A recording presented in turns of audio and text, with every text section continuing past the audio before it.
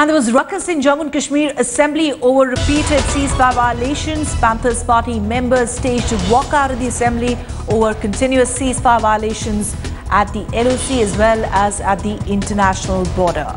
Shuja ul Haq is on the phone line with us. Shuja, the issue of ceasefire violations now resonating in the Assembly as well. Well, that's right, Ruchika. The issue of ceasefire violation has today resonated in the Assembly as well. Today was the first day of the Assembly session in Jammu and Kashmir. And, let me just remind you that this is the last Assembly of this government before it goes for polls once again in a couple of months. But today what we saw in the Assembly was absolute ruckus. The members of Panthers Party walked up and demanded some sort of a message sent across to condemn the kind of ceasefire violations that have been happening on line of control repeatedly over the past few weeks.